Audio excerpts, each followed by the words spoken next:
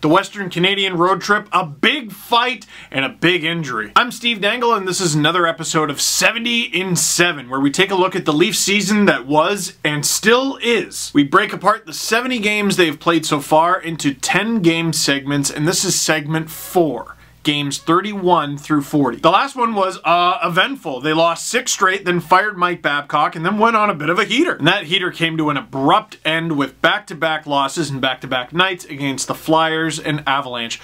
Both losses, by the way, falling on Frederik Andersen, who insisted on playing on both. But they got Mitch Marner back from injury, and Andreas Johnsson was out for over a month. For the love of... So that brings us to Game 31, on the road against the reigning Stanley Cup champions, St. Louis Blues. Not an easy one. Pontus Aberg making his Leafs debut in this one. First period, Zach Hyman on a 2-on-1 with Mitch Marner. Marner to Hyman, bang! Beats Jordan Binnington, 1-0 Leafs. Ivan Barbashev ties it at ones for the Blues, but then Austin Matthews, he was absolutely unreal this season, scores nice and low on Jordan Binnington, restoring the lead, 2-1. And Pontus Aberg getting an assist on this one, his first point as a Leaf. Leafs on the penalty kill, Pierre Engvall steals it in the neutral zone. He's away with Zach Hyman, who scores his second of the game. This one a shorty, Leafs up 3-1. Then it's the Leafs on the power play, Jason Spezza with a bomb from just inside the point. Jordan Binnington gets yanked as the Leafs have a 4-1 lead. Austin Matthews would score again, and they responded to losing back-to-back games with a 5-2 win over the reigning Stanley Cup champions. Not bad. Then the beginning of the Western Canadian road trip. This time they start as far west as they could go in Vancouver. Austin Matthews again scores from a beautiful feed from behind the net from John Tavares to make it 1-0 in the second, and John Tavares tips in a Cody Ceci point shot to make it a 2-0 Leafs lead after 2. Levo scores for the Canucks to make it 2-1 because of course he did. Oh my god, this looks a lot like the game from the year before where Nick Petan played and Mike Babcock got very sour and the Leafs blew a 2-goal lead against Vancouver and Josh Levo was a part of it. But John Tavares stops the bleeding. He scores his second of the game. He had a great game. 3 points in this one, and Frederik Andersen was sharp as well, stopping 38 of 39. Leafs beat the Canucks. He's not going to get an assist on this goal, but he is the reason this goal happened. Travis Dermott with the puck. Zone entry along the half boards. Oh my goodness, he's in the corner. Takes the shot, gets his own rebound, and continues around the net. You want to talk about stuff that the Leafs are doing a lot more since Babcock left?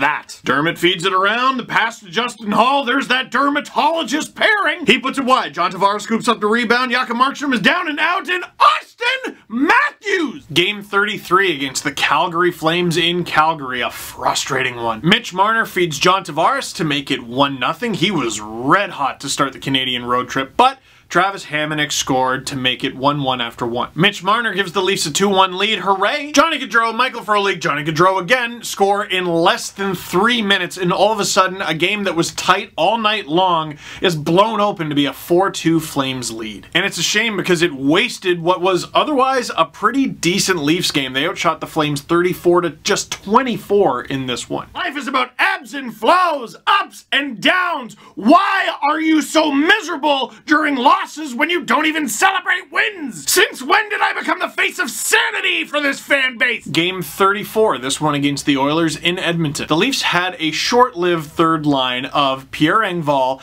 Alexander Kerfoot, and Ilya Mikheyev, and they tore the Oilers up in this one. Engvall finds Kerfoot for a one-timer, 1-0 Leafs after 1. Kerfoot finds the puck in a scramble in front of the Oilers' net, gives it to Ilya Mikheyev, who bangs it in and goes like, yes! It was like such an adorable celly. Alex Chiasson looked downright McDavid-like on a power play to bring the Oilers to within 1. But Leafs rookie Dmytro Timashov decides to go into a 1-on-3 situation with a line change, going straight at Connor McDavid of all people, spins off him, finds Frederik Gauthier flying in the slot, who scores! And Dmytro Timashov schooling Connor McDavid is a thing that Connor McDavid did not take personally and remember at all. Ooh, we're gonna get to that later. But that gave the Leafs the 3-1 lead in what would eventually be a 4-1 win. So 2 wins in 3 games on the Western Canadian road trip. Not bad. Game 35, a home game against the Buffalo Sabres. They're all home games, but this one was in Toronto. Just like against the Oilers, Dmytro Timashov finds Frederik Gauthier, scores! 1-0 Leafs. Matthews scored a pair of goals in this one, and one of them was the ridiculous ridiculous double dangle that you've seen 1,000 times over the past few months. Dangles Connor Sherry out of his jock. The goalie, it doesn't even matter who the goalie was. He didn't have a name after this. Matthews beat him, and Rasmus Dahlin was behind him trying to be the goalie, and he couldn't stop it either. The Leafs are up 3-0. Dahlin would make up for that by getting a power play goal that would make it 3-1, but Dmytro Timashov on a breakaway scores. He's having a heck of a couple games. 4-1 Leafs. Jack Eichel and Kyle Okposo would score to make it close and a bit of a nail-biter, 4-3, but an empty netter sealed the Leafs win, 5-3. This is the Leafs team that I wanted to show up. This is the Austin Matthews that I wanted to show up. Jack Eichel, crazy point streak, Buffalo Sabres comfortably in a playoff spot. Make them a little uncomfortable, why don't you? Now we head into a back-to-back situation. Can the Leafs, who are nearly half a season in, get a win on the second half of a back-to-back? Well, the first half is on the road against the New York Rangers. And the Leafs dominated them, outshooting the Rangers 40-22. Pierre Engvall and William Nylander score about 2 minutes apart, but Brady Shea makes it 2-1. Ryan Strome ties it 2-2 in the first. But, and this happened to Marner a few times this season, he tried to get an assist and it turned into a goal. Brady Shea batting the puck into the net before John Tavares could get it. 3-2 Leafs. But, once again, Pavel Buchnevich would tie it 3-3 before the third. But in the third, William Nylander would score his second of the game on the rush, and Mitch Marner would play the role of thief, stealing the puck in the Rangers zone and scoring 5-3. Add the empty netter, it's a tidy 6-3 win. Now, second half of a back-to-back. But it's at home, and it's against the Red Wings. Can we get Michael Hutchinson a win? And both halves of a back-to-back. 4 points, let's go! Hyman on the rush. He's tripped into the net goes off its moorings, there's a penalty called, and they review it.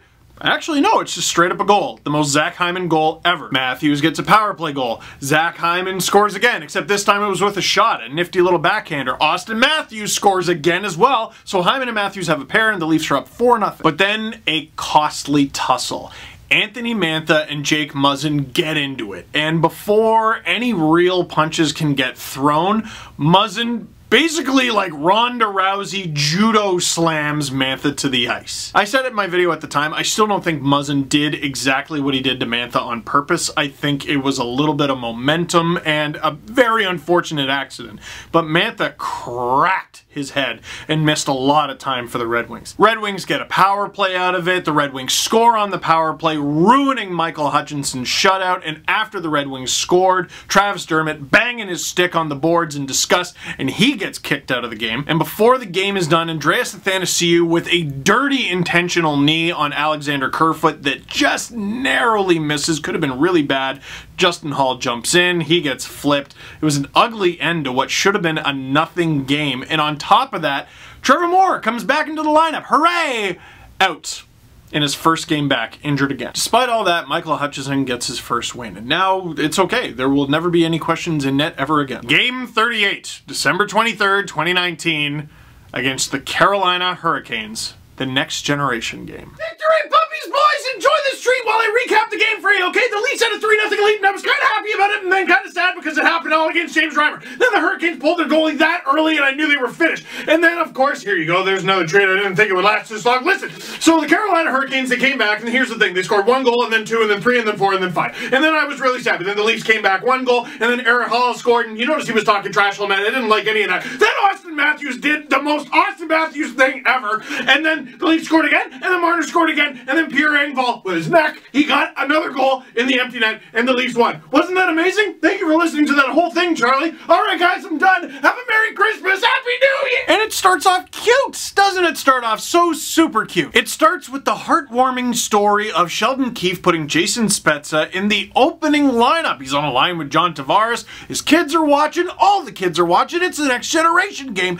and Jason Spezza scores! It's his 5th of the season, just 30 seconds into the game. My goodness, what if that ends up being the game winner? William Nylander with a laser beam on the power play. Less than 4 minutes in, Leafs are up 2-0. Another power play goal. Carolina not doing themselves any favors, just over 5 minutes in. John Tavares. James Reimer's night is already done, and I was happy and very upset. Then Carolina takes another penalty, and Brock McGinn scores a shorthanded goal to get Carolina on the board.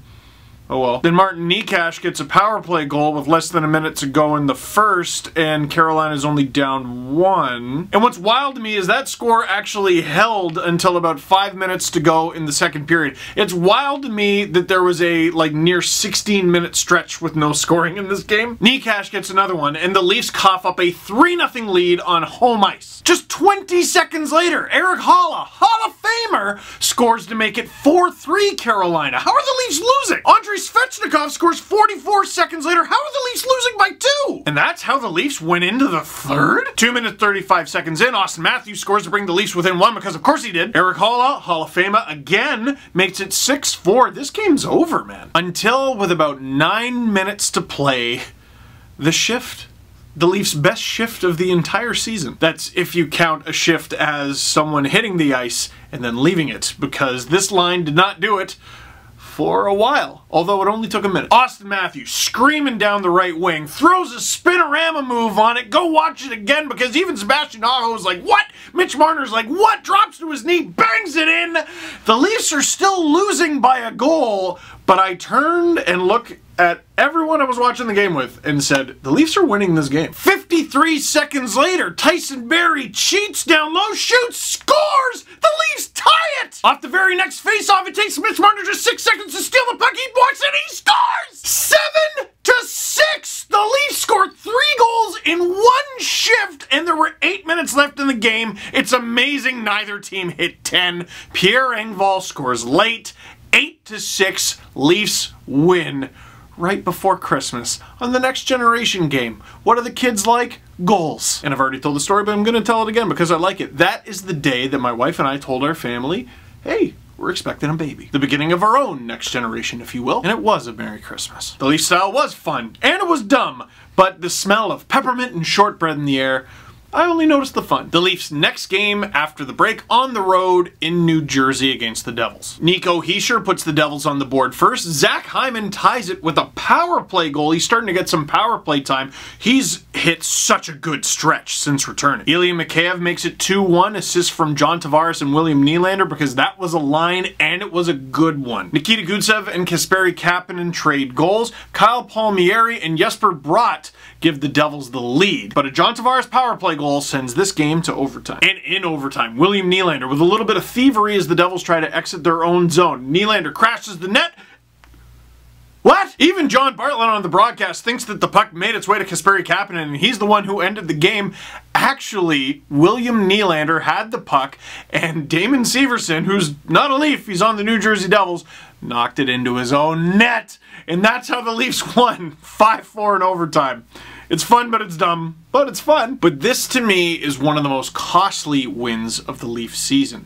Because in this game, and in a game where he scored a goal, Ilya Mikheyev gets his wrist slashed by a skate. And his season, we thought, was done. Now we know that he's going to be with the Leafs in the return to play, and at practice he looks incredible, and it sounds like he's been in Toronto training this whole time because he's actually been injured the whole time. But Ilya Mikheyev was really starting to hit his stride, and with the Leafs slowly getting some guys back from injury, with Mikheyev getting better at the NHL level, he added something to the Leafs that they needed very badly. Tall, lanky, surprisingly fast for a guy his height, smart, always filling in for the defenseman when they needed it or felt like going for a pinch, and he was finding ways to get the puck into the net, whether it was with a goal or an assist. Losing him was enormous, but can't focus on that now because 16 games into Sheldon Keefe's tenure, the Leafs are 12-4. So we head into the last game of this block, Game 40 against the New York Rangers. Brett Howden makes it 1-0 for the Rangers less than 2 minutes in. Old habits die hard. William Nylander ties it, but Ryan Strome makes it 2-1 and 3-1. He had a great game. Auston Matthews scores. Mika Zibanejad scores. It's 4-2 Rangers. Pierre Engvall, he had a hot little streak too, and he was playing with Mikheyev for a while. Ah, it was so good. He brings the Leafs within 1, and with 53 seconds to go, who else? Seriously, who else? Auston Matthews brings the game to overtime. Anthony DeAngelo would end up winning it in overtime for the Rangers, but Auston Matthews steals his team a point yet again. And yes, the Leafs were still fun but dumb, but it was starting to turn to dumb but fun. That concludes this 10-game block, but the Leafs are hitting their stride. They went 8-1-1 in this 10-game block. Their best block of the entire season. Surely with the new coach at the helm, this party will never end. Well, tune into my next video when the party bus comes to a screeching halt. So that is it for this one. Thank you very much for watching. Let me know if you liked it. Let me know if there's anything I forgot. Let me know what I could work on for next time. Click like if you like this video. Click subscribe if you really liked it. Tell all your friends. Man, they played a lot of games.